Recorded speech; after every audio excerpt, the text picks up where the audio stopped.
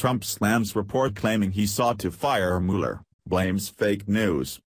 President Trump on Friday denied reports that he ordered the firing of special counsel Robert Mueller in June and only backed down after his White House counsel refused to carry out the instruction and threatened to resign.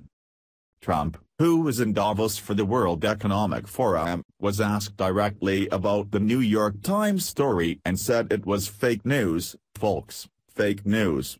Typical New York Times fake stories. The Times report said that White House lawyer Don McGahn said he would not deliver the order to the Justice Department, according to the Times, which cites 4 people familiar with the request by the president. Trump argued at the time that Mueller could not be fired because of a dispute over golf club fees that he said Mueller owed at a Trump golf club in Sterling, the report said.